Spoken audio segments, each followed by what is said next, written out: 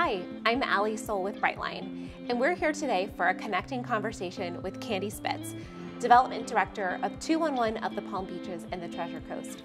Welcome, Candi. Thank you for having us, Ali. Mental health wellness is something that Brightline is passionate about, both for our teammates and the community.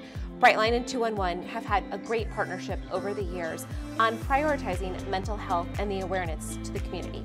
We're here today on October 10th, which is World Mental Health Day, to talk about the importance of prioritizing mental health and what 211 is doing in the community. Candi, can you tell us a little bit about what 211 does on World Mental Health Day and every day of the year? So World Mental Health Day is a great opportunity for us to come together to discuss mental health awareness and education, but most importantly for advocacy against social stigmas surrounding mental health. It gives us an opportunity to normalize this conversation about mental health, and in doing so, it makes it easier not only to reach out for help, but to be accepting of help when it's presented to us. World Mental Health Day is important to bring awareness to mental health. But Candi, tell us how people can prioritize their mental health in ways that they can improve their mental health every day of the year.